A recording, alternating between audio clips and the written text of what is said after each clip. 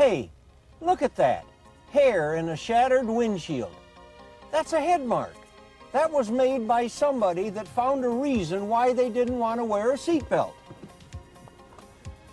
Hi, I'm Sergeant Jack Ware, and no matter how many of these things we find on wrecked automobiles, there's usually room to live in here.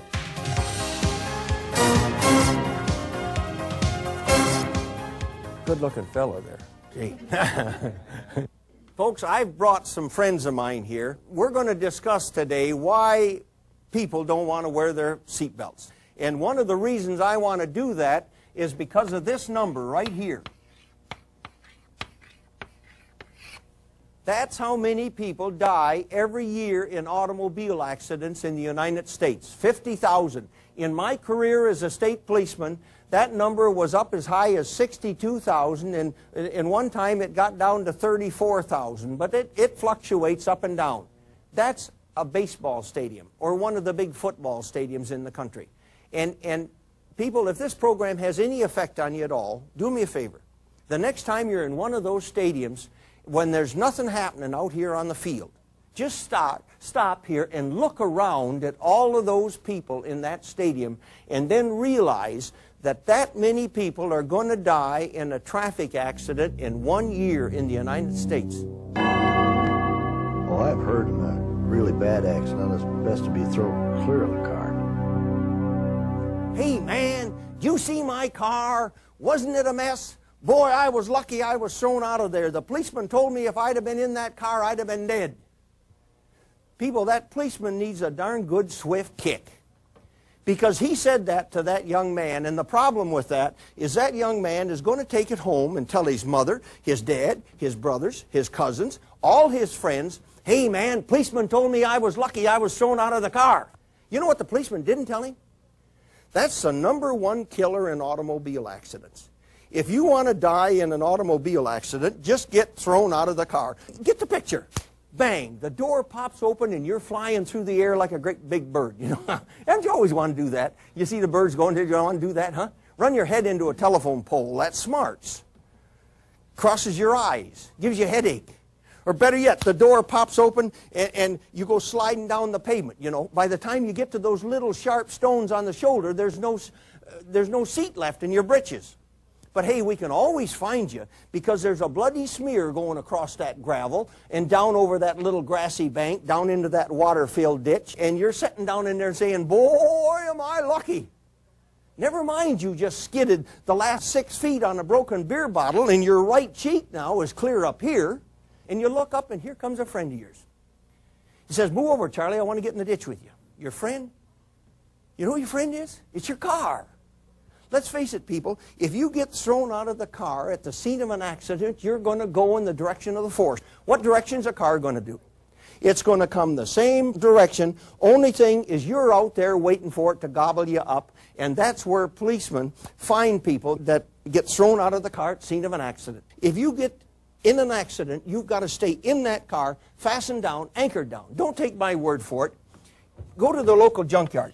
You know where the junkyards are in your area a lot better than I do, but look at the cars in that junkyard. They're smashed here, here, here, here, here, here, here, here. The roofs are caved in. But in 99 and 99/100ths, that sounds like an Ivory soap commercial, this area right in here is intact.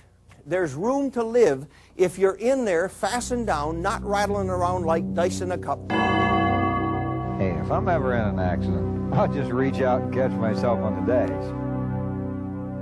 Hey, our astronauts sit up here in their spaceship and somebody touches a match to this thing and away it goes. It gains hundreds of miles per hour per second. The thing gets going finally about 25,000 miles an hour.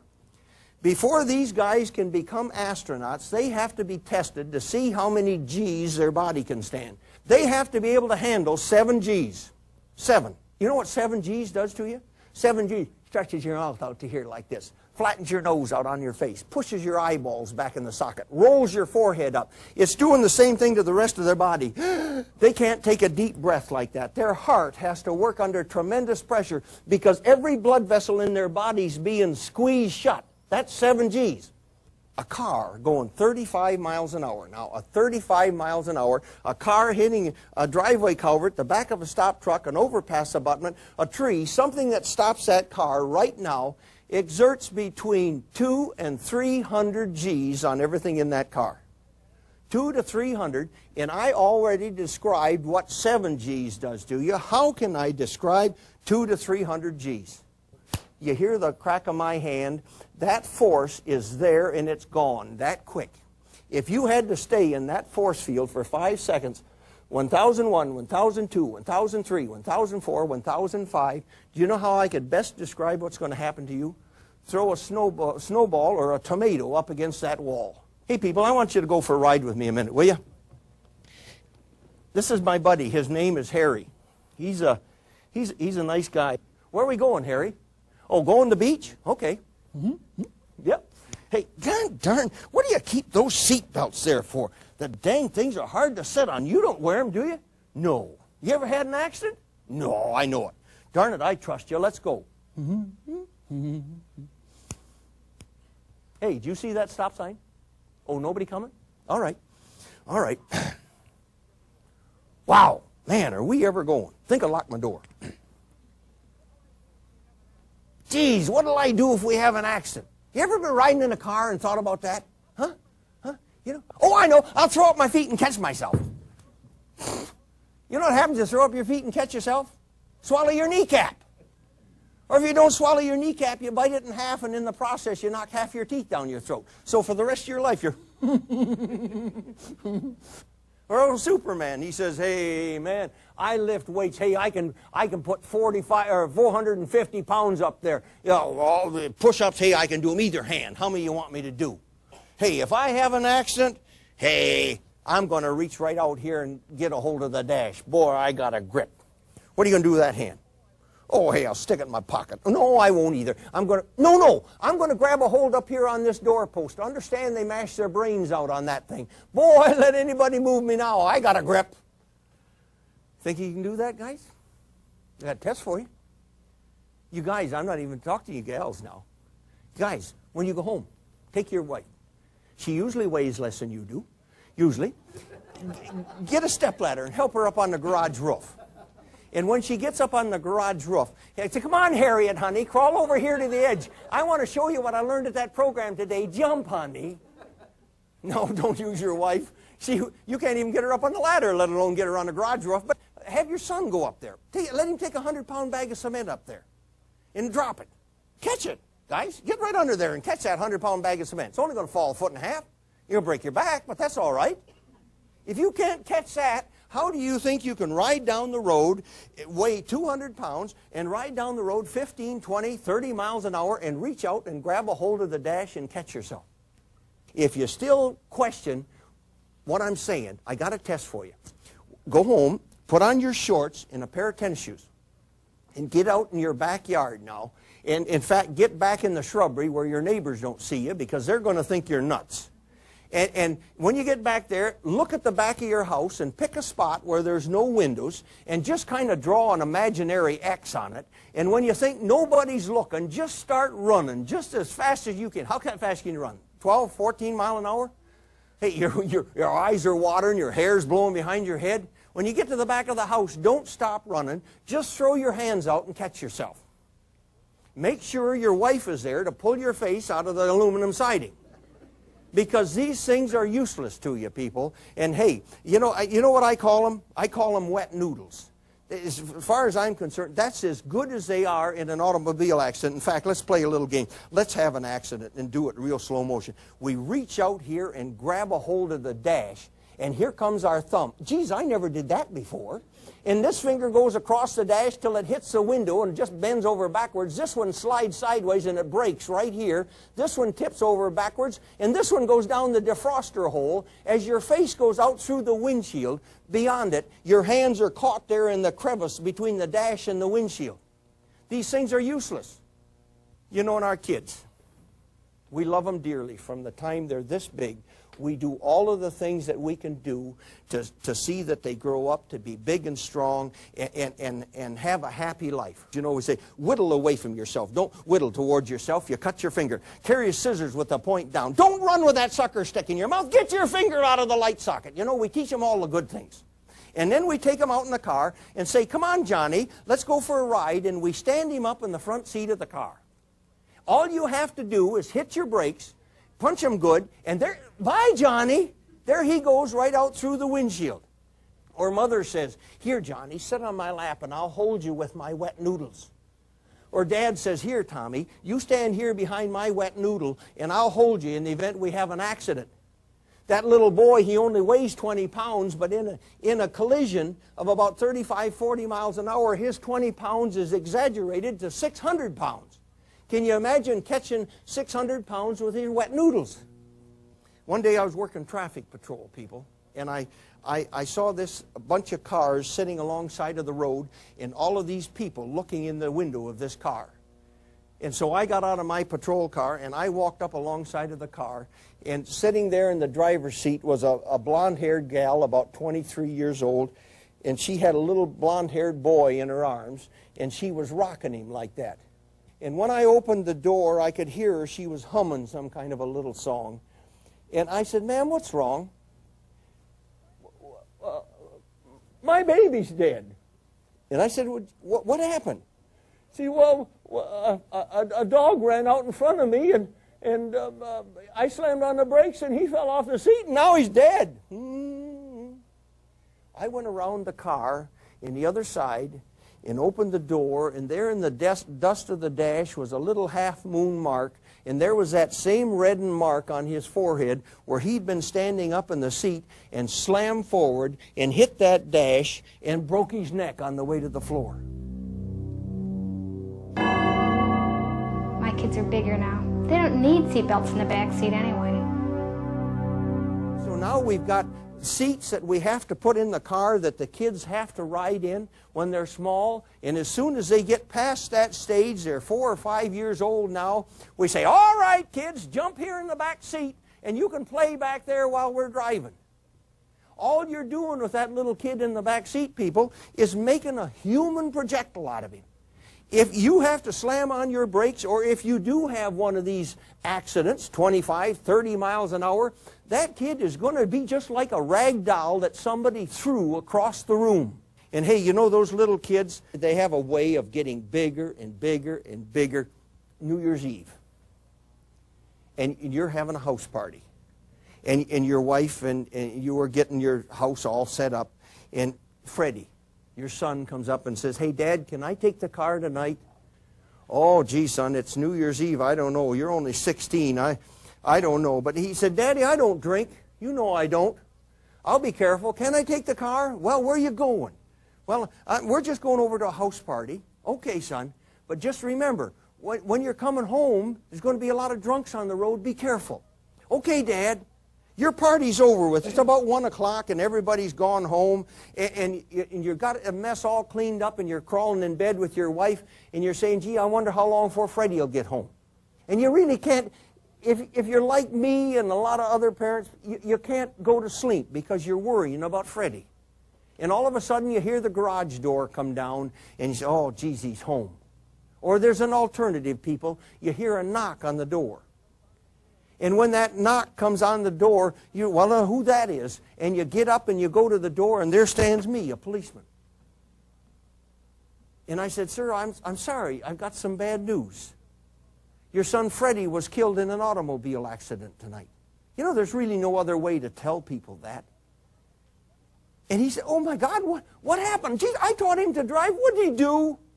Well, he didn't do anything. It was the other driver. But you know, your son didn't have a seatbelt on. Didn't you tell your son to wear his seatbelt? I don't wear a seatbelt because I'm worried about being trapped in my car if it catches on fire in an accident. I talked to a class one day of young people, and I had an older teacher standing in the back door listening, and I knew the lady. About a week later, I met her on the street. And she says, Jack, you don't wear those seat belts, do you? And I said, well, sure. Don't you? She said, why no? And I said, well, why not? She said, well, what if I was involved in an accident and I was knocked unconscious and my car caught a fire, I couldn't get out? What if I was knocked in an accident, I was knocked unconscious and my car caught a fire, I couldn't get out? I said, hey, how many unconscious people you ever seen walking around the scene of an accident? Honest to God, you could see the light bulb come on up here. She said, why, you know, you're right. She said, if I was unconscious, it wouldn't make any difference, would it? And I said, no. But hey, I can't blame that lady, because she's scared of fires, and she's heard about them, and she's seen them, and I'm scared of them. I would hate to be in a car where there's fire, and they really do it to you on television. You know, if the hero and the heroine are riding down the road and the hoodlums are shooting at them and all of a sudden their car crashes and they jump out and run across the courthouse yard and fall down there in the grass and they look back at their car and it goes poof. And while you're sitting there, boy, wouldn't it be awful to be in that? We're really getting jammed into that fire episode, making us think, gee, fires are involved in accidents all the time. Fires are involved, people, in less than 1/2 of 1% of our total accident picture. 1/2 of 1%. That's not a valid reason for not wearing your seatbelt, people. Hey, I want to take you back with me one more time to an accident that I policed just before I retired. This is an intersection, and there's a stop sign right there and a stop sign right there. My witness to this accident came from this way. Johnny and Freddie came from this way, and Mary and Joni came from this way. I kind of have to set the stage for this thing, people, because it's winter time, and it's in February, and it's cold. And these young couple, they both went to a different party that night, and they probably got to that party about 9 o'clock that night. It was a nice night. But about 10:30 that night, it started to rain, and it rained, and it rained, and it built ice up on everything. And about 1 o'clock that night, people, I was right here on this intersection, and I came up here, and I couldn't stop my car, and it's flat, flatter than a pancake. I couldn't stop my car, so I turned it into the curb, and I slid along that curb, just grating on the curb to get my car stopped. And I got stopped right about here.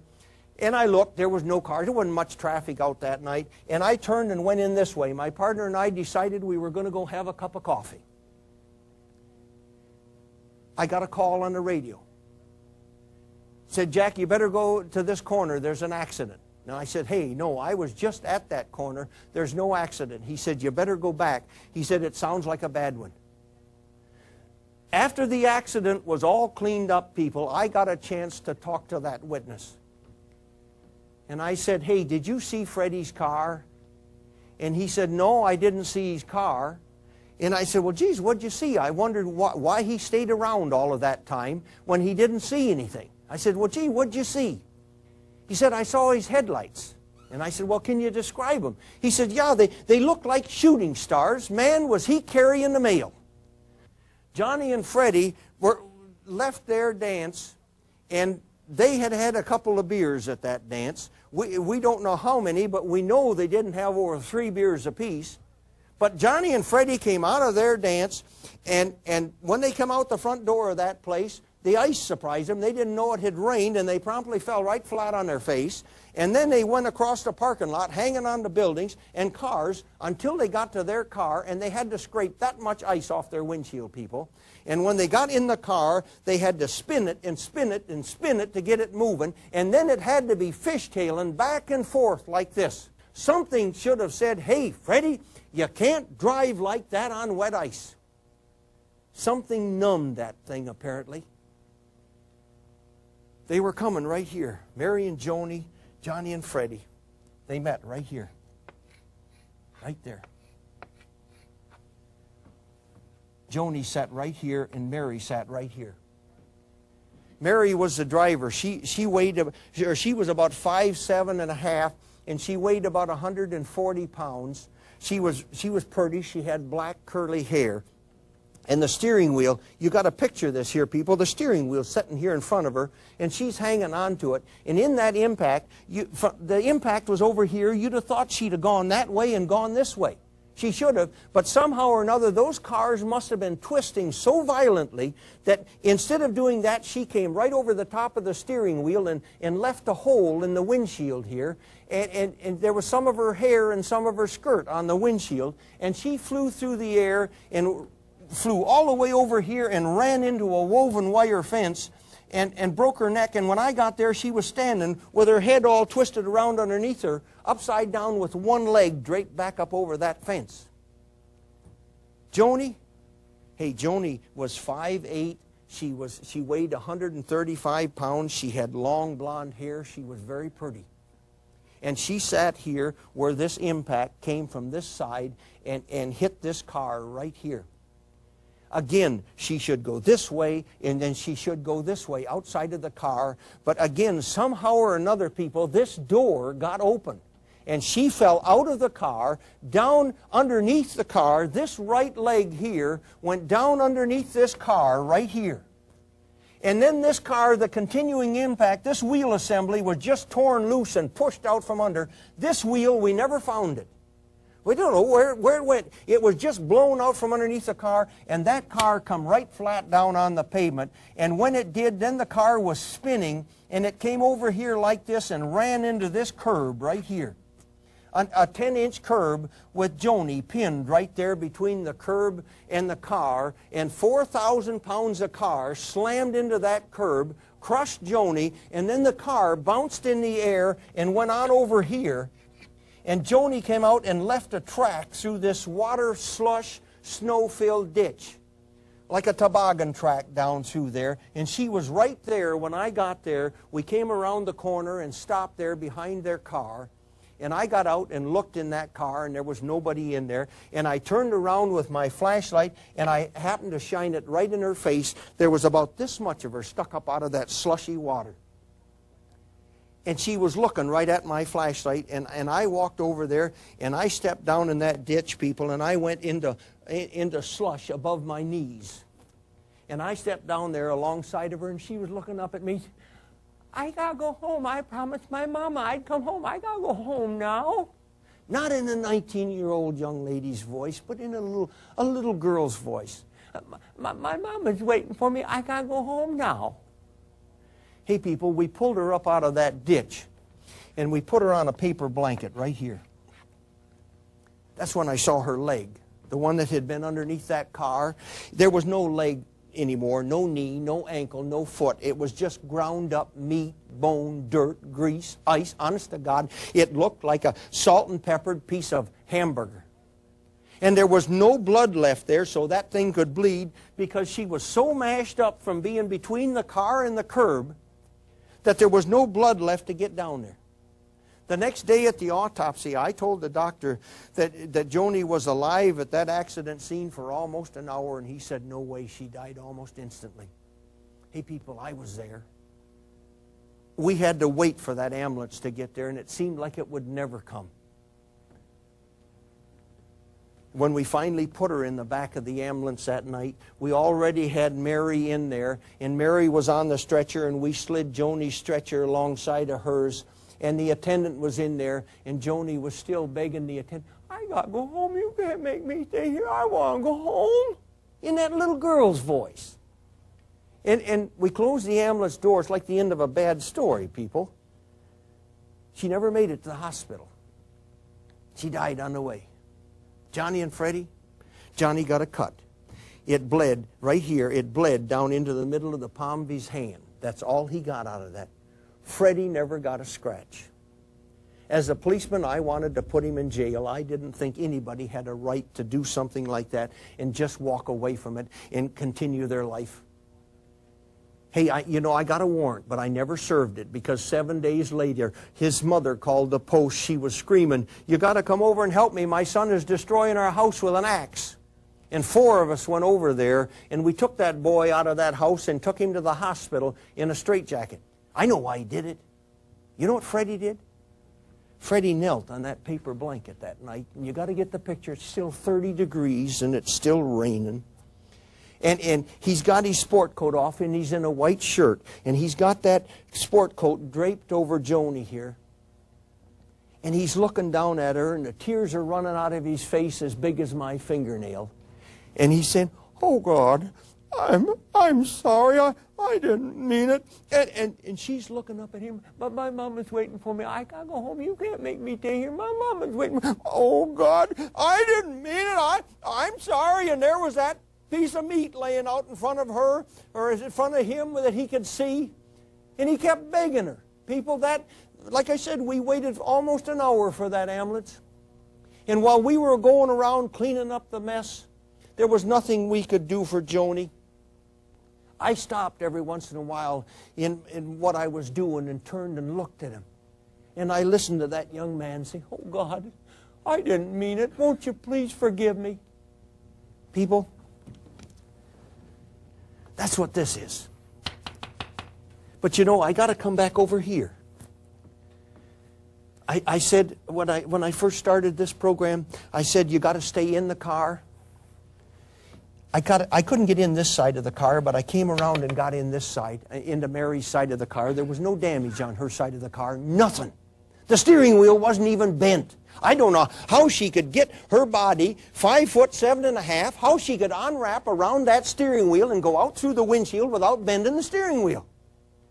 But I slid across that seat and tangled up in the seat, in the middle of the seat belts, was her little black sequin purse. It had her wallet and some cosmetics in it, and that little purse stayed there, tangled up in the seat belts. In that impact that happened, that purse had to hook that belt and then just stay there. She didn't have to die. If she'd had a seat belt on, people, she could have stood here and told you about that accident. Joni, hey, I don't know whether Joni could have handled that or not, but let's face it, people, all the injuries she got, her leg and being crushed and her insides all being crushed, was all with her outside of the car. No damage from the inside of the car, from that impact when she was inside of the car. Again, one more that got thrown out of the car. I got to come back up here. This is a wide open area. She had to see that shooting star just like he did.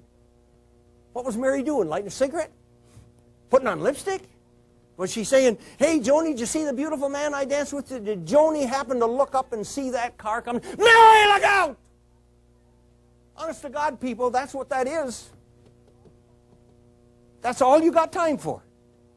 You don't have time to say, "Hey, wait a minute, I'll put on my seatbelt. Wait a minute, I'll throw my hand up here. Wait a minute, I'll brace my legs. Look out!" Bang! I had to go to Joni's mother. And I walked up on the back porch of that house and knocked on the door, and a hall light came on. And I saw Joni coming down the hallway putting on a house coat. Joni, 20 years older. I didn't know that that lady, her mother, had lost her husband 6 months before that. I didn't know that Joni was all she had left in the world, but as a policeman, I had a message that I had to deliver. And I've found over the years that it's just easiest to hit them, bang, and get it over with. So when she came to the door, I said, "Ma'am, I'm sorry, I got some bad news. Joni was killed in an automobile accident tonight." She knocked me right off the porch. I never even saw her hand coming, but hey, it was 4 o'clock in the morning. I was soaking wet. It didn't hurt me. I got back up, and I went in the house, and I held that woman in my arms while she shuddered and cried. And then when she finally got under control, I had to take her to the hospital to identify her daughter.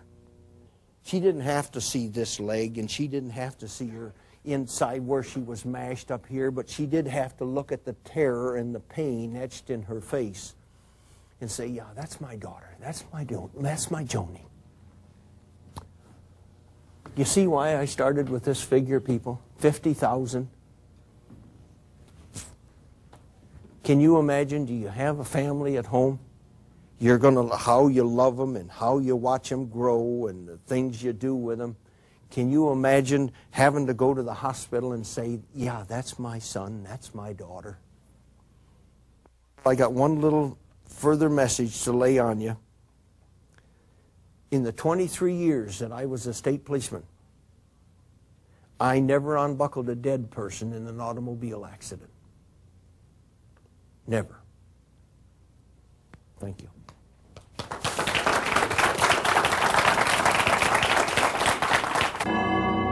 I don't have to buckle up anymore. My car automatically buckles me in. Hey, look at this.